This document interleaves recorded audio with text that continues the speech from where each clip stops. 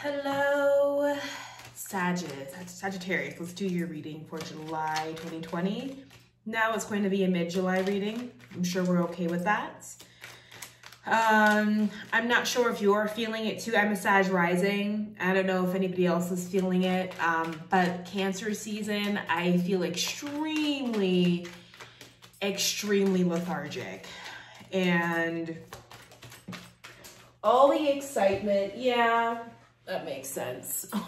All the excitement and all the things that I thought, you know, that are still on their way, right? That I feel as though me and other Sages have done the due diligence to create and set up the foundation for, that we had, you know, all of this stuff that we were anticipating. And then July came and Cancer season hit, and I just feel like everybody was out like a light.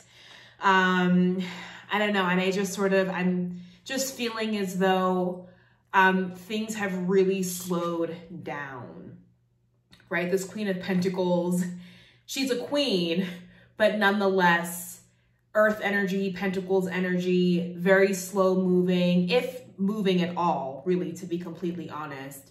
And I think what she's doing right now in this moment is she's taking stock of what her next moves will be, because just as things slow down, things will also speed back up, right? So this is very temporary. So I'm also kind of caught, and I'm saying because I feel like I can best explain this from my own personal experience right now, with heavy Sag placements, is that, I lost my train of thought. Interesting. But basically that, while like I'm very aware of the fact that even though I'm in a slow moment right now, things will eventually speed up. And so I'm caught in between kind of taking advantage of the slowness and also taking advantage of, you know, the fact that I have room in my schedule, or that I have available time. And so what do I do with that? And so I think the Queen of Pentacles right now, she is really doing her, oh, the screen is weird. No, that's not what I wanted. Sorry, weird.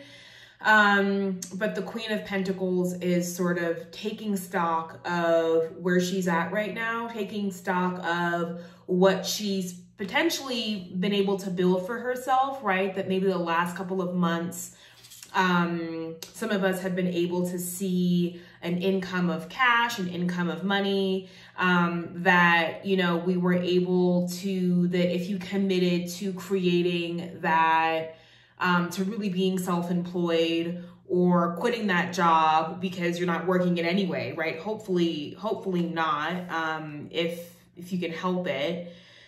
And sort of, there were some moves, there were some things that we did, I would say back in May, that we've been able to turn over into some kind of a profit or into some kind of an abundance. And so now is a moment of being still with the abundance, right? And really looking at it and kind of looking at, well, what do I want to do with it? What do I want to do with all of the abundance that I've just managed? Like, I feel like for some of y'all, you've either, it's like you've not had this amount of money ever in your life, or you've not had this kind of a platform ever in your life, or just things are, you know, you've hit a windfall, right? In many areas. You've never been in a relationship that felt this good. You've never felt this good single. Your body never looked as great as it does right now. You've never been healthier.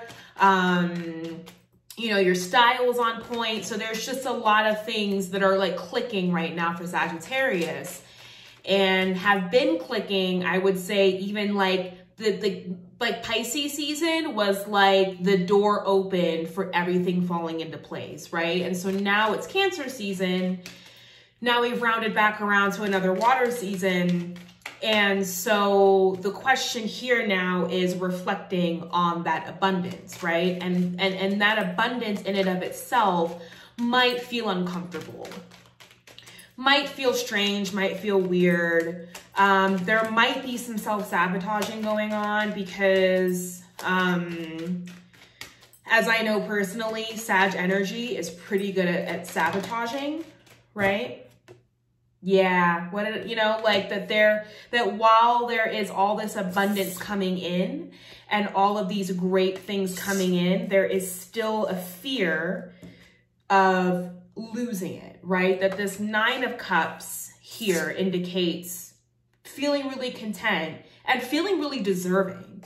And this 4 of Pentacles indicates a slide back into this feeling of like, maybe I'm not that deserving, or maybe it's all going to go away, or maybe I need to figure out a way to hold on to it. And so therefore you're holding on to it, which, you know, if we know anything about energies and transmitting and receiving and how things are cyclical, that if we're holding on, yeah, we're holding on, but what we're also doing without realizing it, or maybe we are realizing it and can't help it, is that we are also not allowing anything to come in, right? You gotta lose some to win some. And I think because Sagittarius, y'all have spent a long time, similar to Aquarius, right? Sort of feeling out in the cold, that now that you've gotten a lick of what it feels like when there essentially are no problems, that it's a bit scary. So let's keep going with the reading. Pretty straightforward so far. Okay. Strength, Wheel of Fortune. And here's the thing, is that even if you continue to hold on, I think the luck and the abundance is so prevalent and omnipresent in your life right now that it will continue to come through. We have a Strength card, the Leo card here. So some of you may be trying to really hold on to a Leo, potentially. And that Leo is coming on strong, yes, in some cases. And in other cases is also maybe trying to get away to some capacity, or they're putting up a good fight. They're not succumbing wholeheartedly if you are entertaining a relationship with a Leo, but they might be sort of doing their best to hold back and to not sort of jump all the way in, that this energy sort of is surrounding the relationship right now. But it's a 4 of Pentacles. It could be temporary, right? It all depends on how you want to sort of move through. Some of you could also be contemplating a business deal with an Aquarius, or an Aquarius has the potential to not only bring in great financial growth for you, but also through that, that they help you to increase your self-worth and your value, right? The ways in which you value yourself. Okay. You know, Queen of Pentacles and the Star also very much means a realistic assessment of one's dreams, goals, desires, right? How you can practically get there. Because, you know, Aquarius, though we are visionaries and though we are sort of the sign of the people, of the masses, and capable of creating great movement, that oftentimes we tend to lack that practicality around that. So, you know, where can you be more practical, right? Where can you be less philosophical and lofty and more practical about the things you would like to accomplish, about a relationship, about how you view abundance? This Wheel of Fortune here for me continues to indicate like I said earlier with this Queen of Pentacles, that yes, that which slows down must also speed up. So I think the Wheel of Fortune is sort of an indication that things, though feeling very slow right now, and almost in that slowness feeling kind of excruciating to a certain extent, that you still, that things will speed up. The projects you're working on will kick up. They will begin to gain traction. And that the universe just really wanted to see you. And when I say the universe, I mean Saturn, right? We have your lovely friend Saturn here, who you got so acquainted with, you know, a couple years ago, as Saturn was transiting through your first house, through Sagittarius. I think what their universe is really wanting to see right now from Sagittarius is the ability to follow through, the ability to complete the cycle, the ability to sit through the cycles when things are not necessarily going the way in which we had planned, we anticipated, we had hoped, you know, that there are, and then also learning how to let go of things like past regrets, right? If there were past mistakes that you made, having the strength, right, to overcome that inner voice that tells you that, you know, you fucked it up, or it's never going to work out again, or it's not going to be the same. It won't be the same, right? But I think the universe really wanted to see you have the capability to stick with something.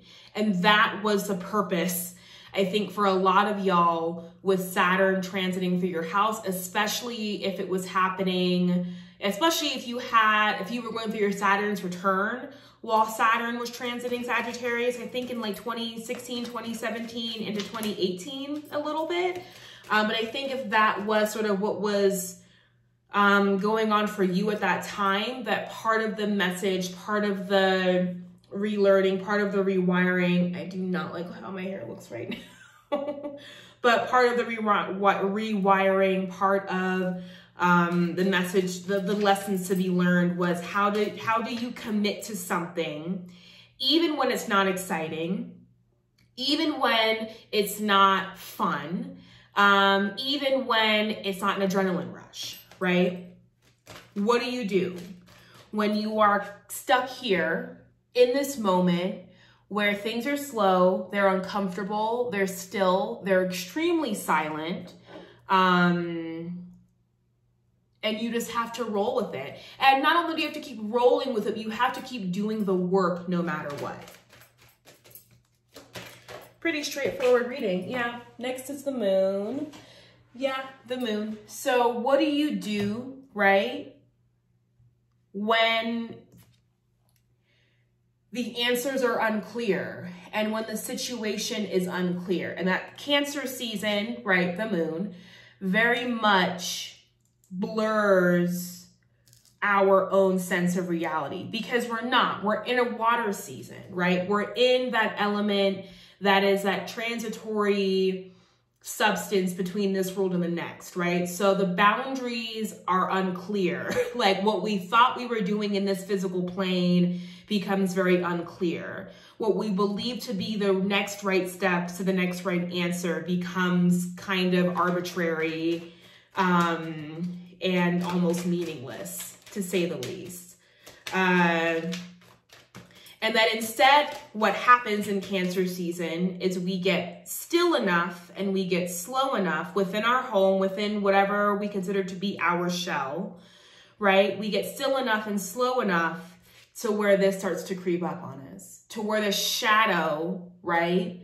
The moon begins to illuminate those parts of us, and really ugly lighting, those parts of us that, you know, are easier to avoid in Gemini season, are easier to avoid in Aries and Leo season, are easier to kind of evade in Aquarius season when the name of the game is connecting with the masses, and that my own individual sort of sense of where I'm at doesn't really matter. Same with Sagittarius, right? But Sagittarius, you all can go there. you all can definitely go there and have the capacity to, I feel, go to those depths and really to be really honest with oneself. The Emperor and the Nine of Pentacles. I like that. Okay, so towards the end of the month, we see a transition, I feel, from this energy, these two energies both, right? Where this Queen of Pentacles feels a bit passive, and this Four of Pentacles feels, though aware of having the thing, right, is unwilling to let go of it. And I feel like in this instance, it's fear. Sometimes this card can read as self-preservation, and maybe some of you are facing a deal or facing an option where you are choosing to self-preserve and instead really look at your value, right? That if you are sort of being courted by people right now, or I hate that language because it's just gross. But if you are being approached by people and if people are taking interest in you right now, maybe a Leo or an Aquarius taking interest, right? That instead of sort of rushing into things, that there is, what I'm seeing here is the application of the lessons, right? The application of not putting all the cards on the table when somebody shows interest, or not doing things impulsively because you're fucking bored, right? That there is a shift more towards, well, what does that mean? How does that feel? Well, how can I apply what I've learned in the past 3 years to this situation? And so what I see happening as we come towards the end of the month, right? Or now moving into mid-August, right? Now we're going to be moving into mid-Leo season, is of course inevitably things ramp up because it's going to be Leo season and it's the height of the summer and it's, all the things. And so things begin to ramp up for you in whatever way that needs to look like. And so we have this Emperor card here. And so I think it's a transition from this Queen of Pentacles to this Emperor energy of feeling extremely sure and in charge and ready to go and ready to handle business, right? And ready to essentially, not only handle business and be in the abundance, but to really appreciate it instead of fearing it. So I like this. I like this for you. I like this for us.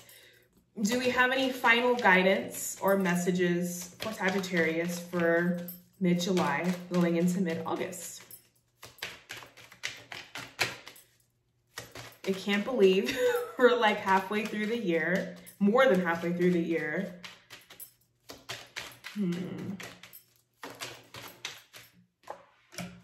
Three of Cups. Okay, so, and so Wands at the bottom of the deck, Six of Swords, there you are, or Six of Pentacles, there you are right there. 10 of Wands. So yeah, I feel as though, with the bottom of the deck that, you are really able to accomplish and build the things that you want to build, right? Going into August. So Three of Cups. I will say a warning of overindulging, right? Please be safe. Please be careful. Yeah, please be safe. Please be careful. We're seeing spikes again in cases. We're seeing, climbing rate of deaths due to COVID. And so I would just be very careful about coming together in group dynamics, even if you feel as though it's safe. And that it's odd because what we need most right now in these times of uncertainty is to be able to come together and be with people, right? But I'm heeding this also as a warning, but I'm also taking this as a symbolic meaning of joy, a symbolic meaning of accomplishment, of celebration, and of being like these, I think these three people, regardless of what they have going on at home, they're able to come together and kind of leave that. And so regardless of what sort of, I think what ends up carrying you into this energy is a sense of joy regardless of what's going on, or regardless of the stillness, or finding joy in the stillness, right? Or being able to apply an attitude of, well, it's already mine and I have the abundance, and so therefore I'm not going to worry about it. So I think that that's also the message here in this Three of Cups. But overall, I think this is a great reading for you all. Please be safe, wear a mask. Even if you don't think any of this shit is real, that's cool. Like, people are still getting sick, wear a mask. Like, you know, if wearing a mask is not something that you can do because of medical reasons, I totally understand. And if you are trying to use those medical reasons to take advantage of that and doctor documents and create excuses for not having to wear a mask. Anyway, I'm not going to get into that. That's a whole other discussion. But yeah, I probably said too much, and I love you all, and I will see you in August for Leo season, and have a happy rest of July. Bye.